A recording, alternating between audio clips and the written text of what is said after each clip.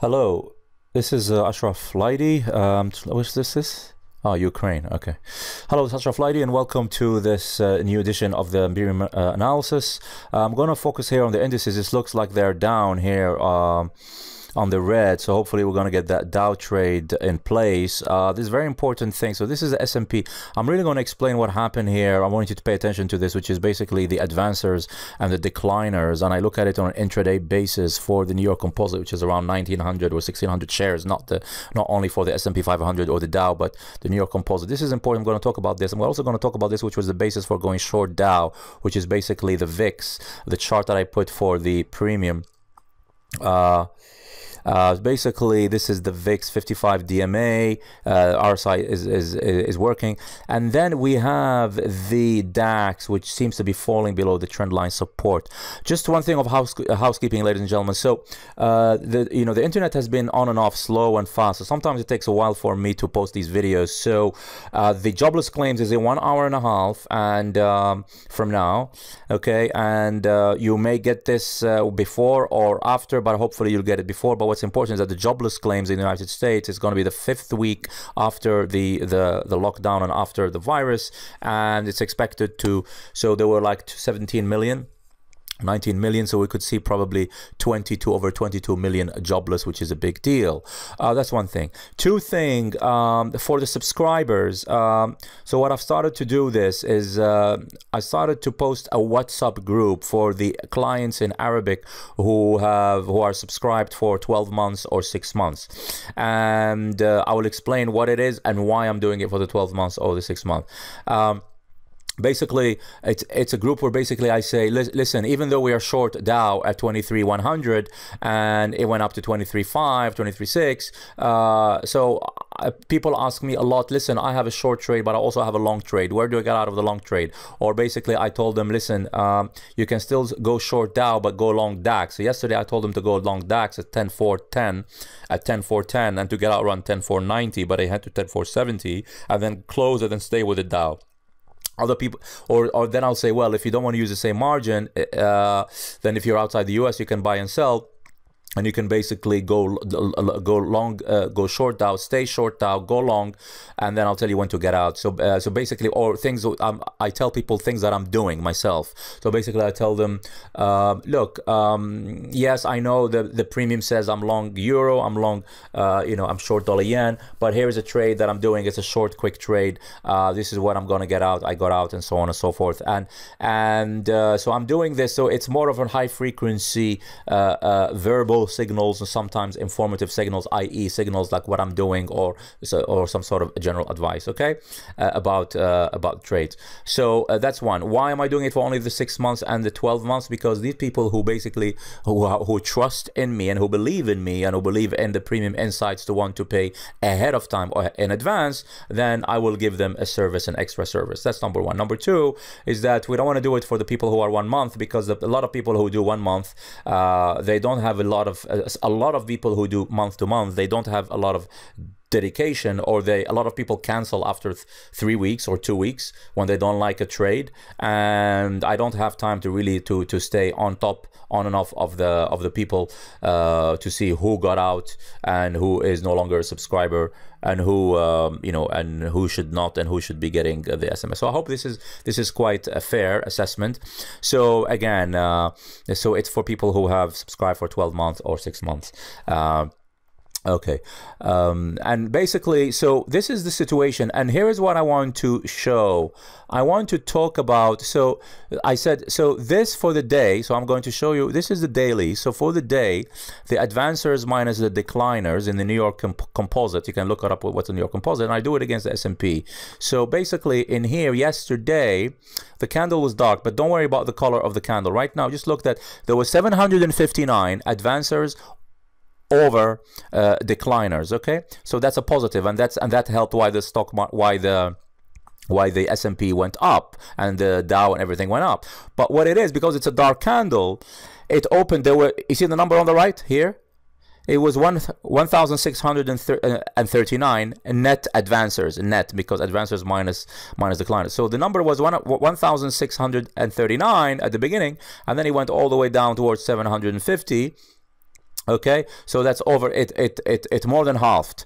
So yes, it was positive, but it ended still positive, but much lower, 50% lower. And that shows that basically there has been a weak assistance, a weak breadth in the market in this rally. But if I go in and I go into the 3 hour, or let's say the 2 hour, and I see how was the development of this, then I will go in and I'll say, well, during the session of yesterday, the cash session, because this is only for the cash market still hasn't opened at 9:30, but this is the futures for the S&P, and it shows that when you have a jump in the day before, so yesterday was Wednesday and the day before is Tuesday. So Tuesday we were negative minus 1500, but we ended slightly higher. And when we ended slightly higher, the market went up. But now as the market went up, look at this. As the decliners, as the net advancers during the session were shrinking, as they shrank, the market started to push a little bit higher. But then it got this candle, and then it tried to push higher, but it failed the high. Okay, and now it is failing. So these are really the intraday internals here of what's going on. All right, and this is the chart that I put for the premium behind the Dow, and basically for the VIX. Okay, it's self-explanatory. Okay, and you can see that the VIX here is also improving, and you see there's a low, a higher low, a higher low, and the VIX here is really moving, pushing higher, and that's important. And then we have also the DAX, which I was looking at, and now it's really falling below the trend line. But talking about the trend line, if you look at either the Dow or the S&P, you will see that they're both falling below a trend line support, and that's very important. Okay, you see here is the Dow, and then you can look at the S&P daily, and you will see what happened.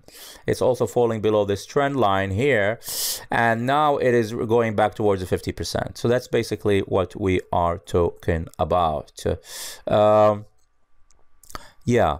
The euro is falling across the board, and we're close to the stop, because basically there was talks that the ECB is looking into buying junk bonds and expanding PE.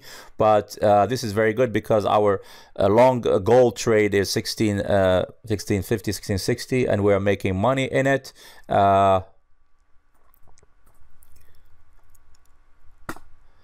Okay. But then you'll see here, basically,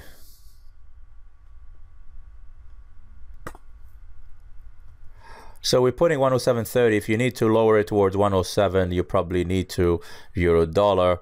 And dollar yen, we're still making 100 points here, 108.60 short. Sterling, we're not looking into doing anything. This is coming back down here. It was making money, it's coming back down here towards breaking even. Gold is the one that we bought 1690, and now we are 1730. And the Dow we sold at 23,120. Now we are around 123,100. So it's basically this is, and then we have also Bitcoin, which is really something you should consider, 6,300. And I really think you should do it, because there is the May halving in Bitcoin, which is a big deal. But there's a few other things that you need to talk about, which is basically the yeah, where's Bitcoin here? XBT 7,000. Okay, and this is the general picture here for indices. Okay, so the dollar is starting to push lower here against the Chinese yuan. The Chinese are one of the biggest winners of falling oil, because they're the biggest importers. Dollar is starting to push higher here above 100. Dollar is still strong. And let's just look at the euro.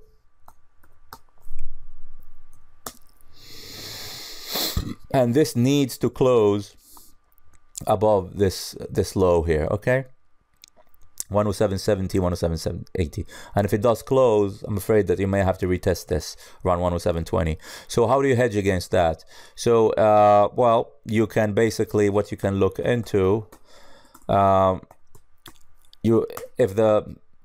yen may push slightly higher, but you can probably still end up shorting dollar yen. Okay, and that's one of the things that you can do. And